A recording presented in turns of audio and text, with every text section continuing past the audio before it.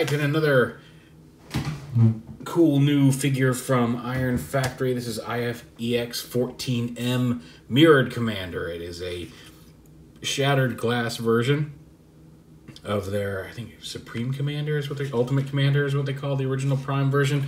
And it's kind of a War Within-esque Optimus slash Power Master Optimus figure, God Bomber, Jinrai piece. Here he is with all armored up with all of his weapons. I've got his little rifle up here, although it doesn't. These little pieces keep it from pointing straight forward. I could put it on the side. I could just take it off as well. That's his kind of standard Optimus Prime rifle there. The larger cannons here. He does also include his sword, axe, polearm combo weapon in like a translucent yellow-green there. But we'll get to that since there's no real way to store it here. There's no tab or anything I can find to store it in vehicle mode, unless you want to just have him like flying like a battle standard, like some sort of Mad Max vehicle. There. Let's leave that off to the side till we get to robot mode. And one of the things that's cool about him is, again, he's got the trailer and all the weapons here. And you just untab these dark blue pieces. They're pegged into the legs here. And then you have a kind of base Optimus here. Or Mirrored Commander. And then the whole trailer, all the other pieces combine to form this little compact trailer, which is nice. And then on to him, here he is, just he rolls. He's, like I said, purple. We've seen this before. He's got the guns here, which you can remove if you wish. You can also pull these off. You're going to need to do that later. You can have even a basic, just straight up base version. And you kind of want to pull those off to transform them anyway. So yeah, purple, again, kind of a yellowy green windshield and detailing here. He's got a shattered chest plate bit. Not quite the same purple and blue that I usually see on shattered glass. It's a little brighter, which is fine. But I've never been a big fan of all of shattered glass, but I always have kind of dug that purple and muted blue on the Optimuses that come out. So yeah, there he is.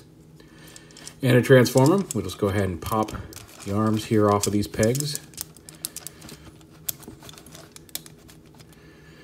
Oh, come on, there we go. Like that. Extend the legs down. Like that. Slide these panels here up. Like that. Flip his feet forward. Untab the legs from each other.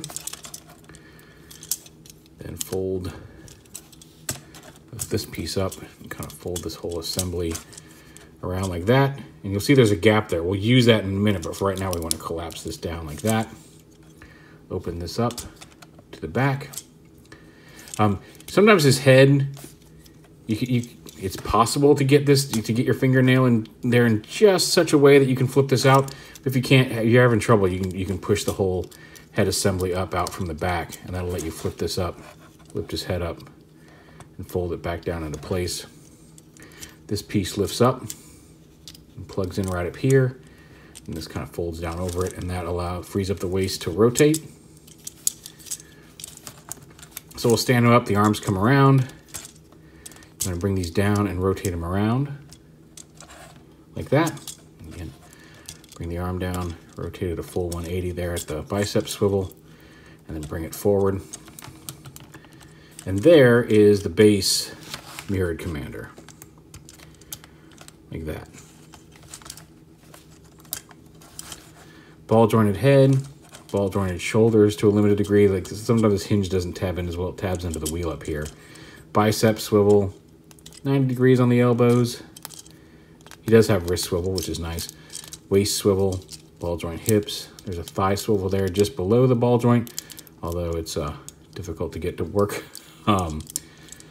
Decent 90-degree knees, and then you got some front and back and some ankle tilt there in the feet. And then you can put these guns on his back again like this if you prefer.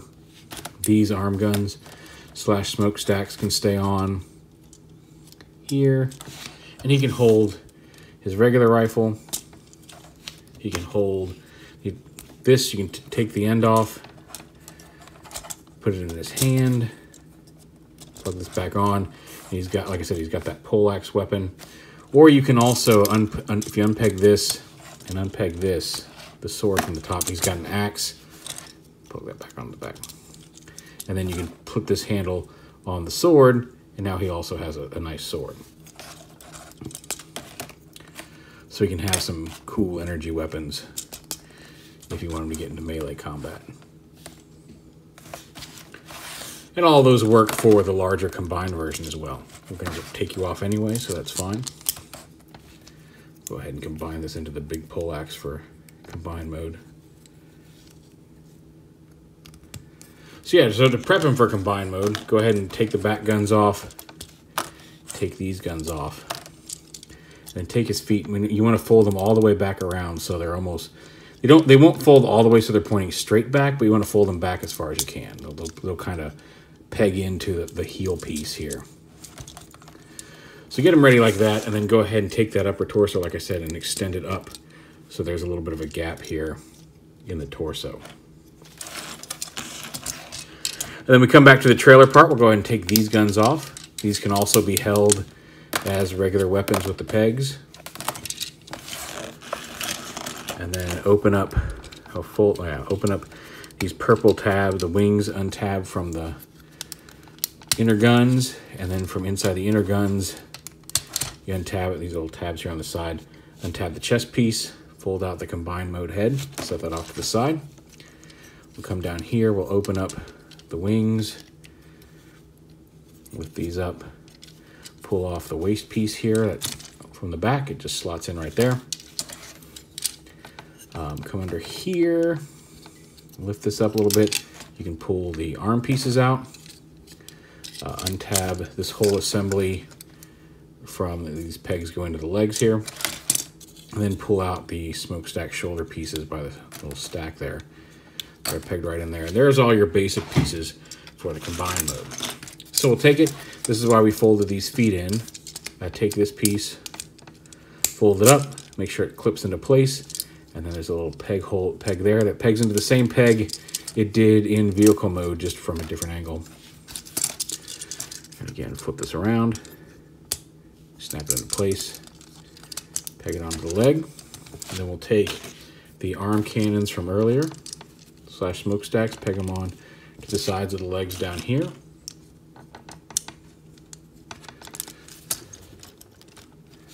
Take the waist piece, and it's just friction holds onto the waist here. So cover that up. Go ahead and bring these down if you want. Gives him a little bit more bulk in his lower body. Now what I like to do, he's got these little pegs here where the arms peg on. This doesn't really have a place, and again, even this weapon right here, you can fold that down. You can hold the double gun as a standard weapon if you want to have them have that as well. But I take these off. These also peg on to this middle piece. I'll set that to the side for now, but then I'll take these guns and I'll peg them onto his waist here, like this. And it's easier to do that now before you get everything all plugged in. So plug that on and take the chest piece, and it's going to slot in. You can see there's a little spine piece in there that comes up, that this steps up on. So this is going to slide into that gap. Oh wait, we got to fold his head up first. Yeah, my fault. Turn his head around, fold it down into his body like it was for vehicle mode, and then this just slots right into place over the chest, filling that gap and locking into place there. We take the arm parts. They open up with a hinge, and there's a peg in there for the hand to hold. So you just put it on the appropriate arm, slide it on, and then have the hand grab that peg inside the armor piece, and then fold that panel closed. Same on the other side.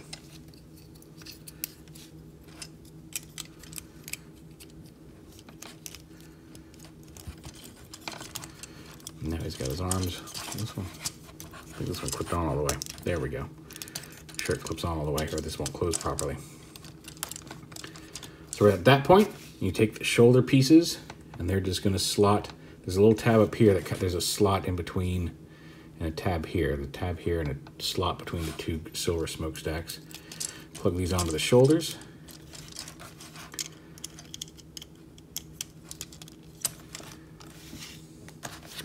And then take this piece, fold this panel down, fold these two panels down. It kind of makes a jetpack looking thing. Fold that up. And then this right here fits over the tab here where the smaller gun assembly went previously. So snap that on. These guns can come forward over the shoulders. I do wish they sat a little lower on the arm, on the body, but then you can flip the tips out to make them long over the shoulder guns. The wings can angle up and angle back independently, however you want to have them. And then these guns, you can have them hold these weapons, although then you have like extra stuff. But you can have them hold these guns in his hands. What I like to do is there's a peg hole right here. I like to attach them back here onto the wing assemblies. Just visually, I think it looks cool.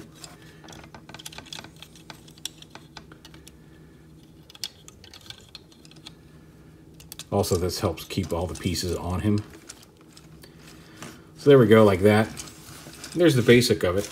Then you can give him his standard rifle in one hand, unpeg this, give him his pole arm in the other. And this piece right here you can plug in to his back. Sometimes what I will do is I'll have these two guns plugged into his back, and when you do that, you can plug this into the side of one of the guns and just have it sit between there, so it's not as obtrusive, but you can just plug this into the back.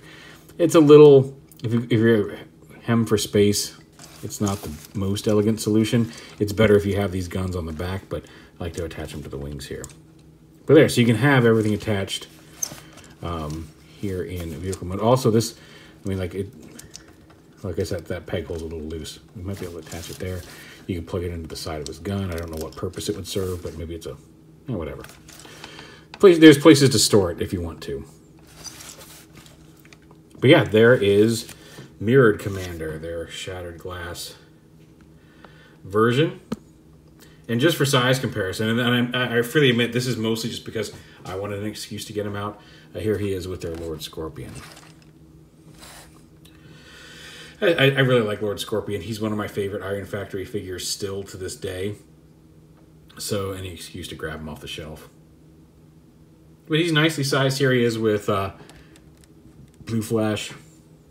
So he's one of their larger figures. A lot of the Autobot cars and smaller figures run about this size. Like Tyrant's slightly taller. Tarn maybe slightly taller, maybe roughly the same size.